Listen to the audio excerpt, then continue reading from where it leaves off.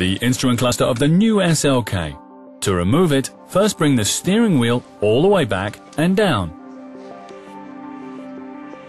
Then turn off the ignition and take out the key.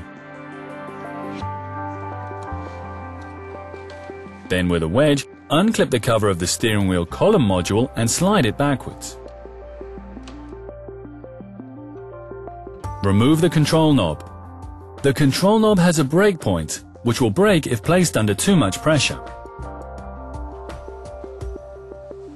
At the bottom of the instrument cluster are two screws. Undo them.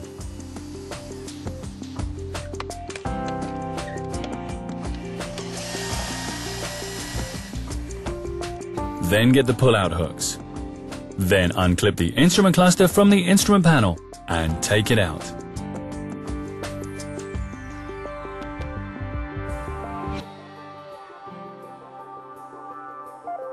Then disconnect the plug connector.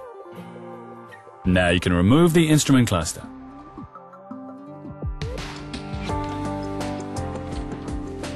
Assemble in the reverse order.